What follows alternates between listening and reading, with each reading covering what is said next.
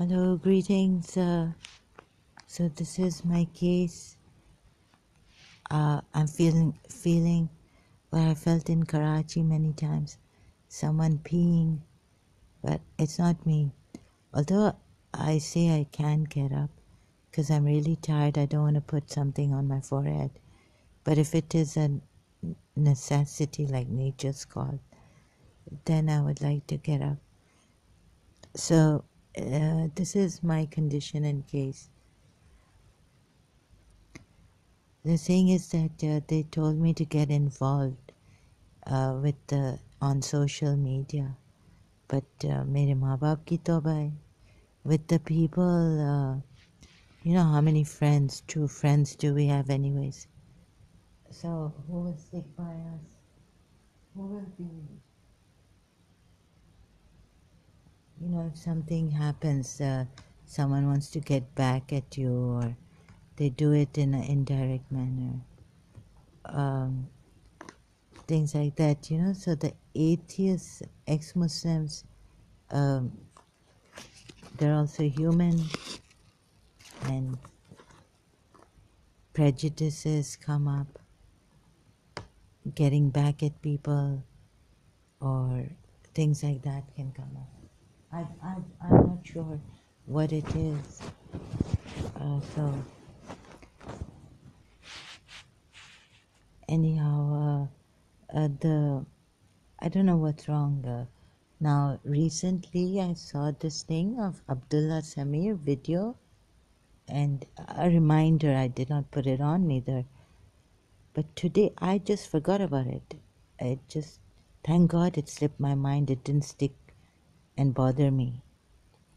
Like OCD. What is it called? Sorry, it's not called OCD. It's called compulsive thought disorder. OT. Okay, it's like compulsive thought disorder. That's my condition. I want to get rid of these things.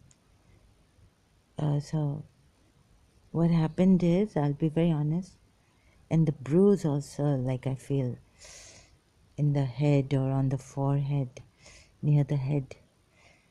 Yeah, I feel like I bruise here, feeling. Okay, I'm not. You know, before I didn't even have the energy to say, oh. So there are people on this social media who say you are playing the victim, and you know, things against depressive people, that they get themselves depressed and things like that. So, you know, too much pity, self-pity and all. So very few are true people who want to really help. And in this condition, my tone gets like angry tone. It becomes, I cannot talk properly, softly, or sometimes I genuinely get angry.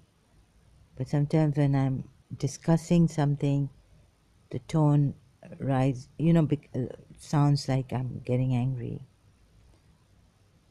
So it's a very complicated case of mine. Or no, I did not make it complicated. I had an innocent love for Miss Desai. I realized through many, many years of contemplation that it's the treachery that complicates things. This was an innocent love. Now what can I do if there are lesbians out there and bisexuals, and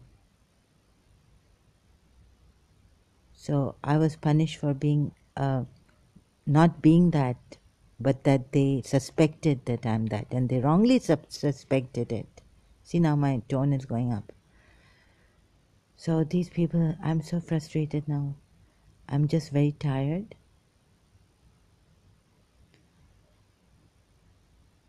So I've seen you people like, you know, you say you care, but a low IQ person cannot talk to.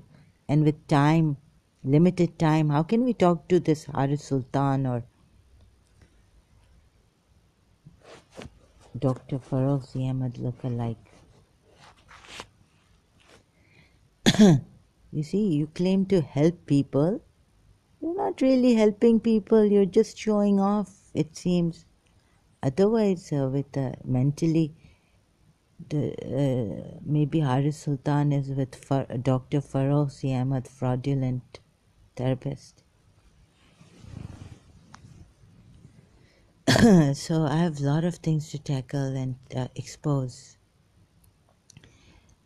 These people who, the first time, I don't want to jatao my ahsan or anything, favor.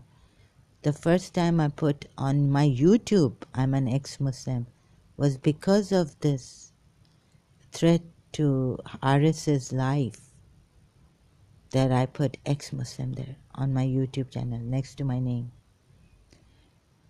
And you see, this person, what do they care about mental illness and things like that? They aggravate the situation, the mental person, they aggravate by arguing and all this. This is not the way to help out. I don't know where you people come from. Sorry.